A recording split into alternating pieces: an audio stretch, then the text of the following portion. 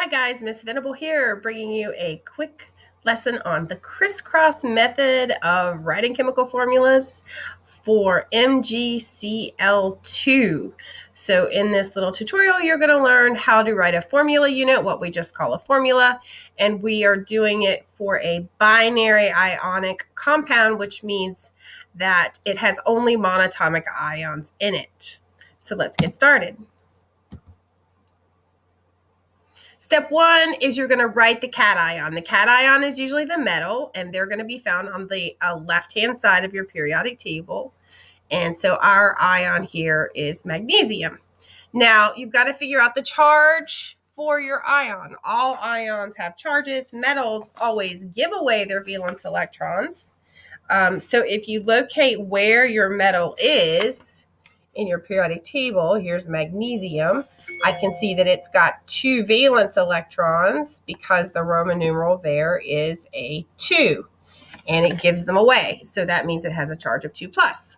Then you write your anion, and your anion is going to be a nonmetal for ionic compounds. And so over here is my anion for chlorine. And I can see that if I look at the top of the column here, that its Roman numeral is a 7. And nonmetals always gain valence electrons when they form ions. And they want to create a stable octet. So it needs to have 8 electrons to be stable. So it's going to gain 1 electron. That means that its charge is going to be a 1-. Remember, electrons are negative. So I've written my magnesium ion, I've written my chloride ion, and by the way, when you write the negative ion, chlorine, the ending changes to ide. So it's not chlorine, it's chloride. Alrighty, and step 2, we're going to cancel the positive and negative because all ionic compounds, once they bond and they transfer their electrons, they will be neutral in the end. So just go ahead and ignore that positive and negative. Step 3, we're going to crisscross. So the 2 comes down to be the subscript for the chlorine, and the 1 comes down to be the subscript for the magnesium, and they switch. And this is going to tell us, instead of telling us about the electrons, now it's telling me how many ions do I need of that type to bond together.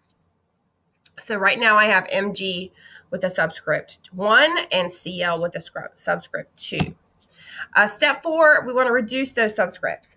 So a 1 and a 2, we can't reduce that ratio any lowest, but we're writing a formula unit for a great big crystalline solid, and so we just want to represent the lowest ratio of the possible ions. If you can't reduce, then you can't reduce.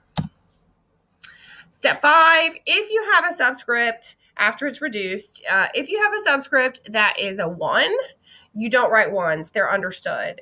If you don't write the 1, it means 1. If you just write the Mg here, that means 1 ion.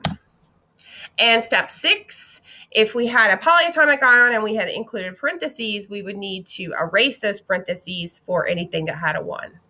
So this is the final step. And if you can't see it, the name of this compound is magnesium chloride. So when you're naming these binary ionics, it's pretty simple.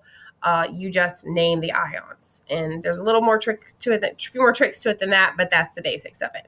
All right, this has been how to do the crisscross method for a binary ionic compound like magnesium chloride. Thanks for joining me.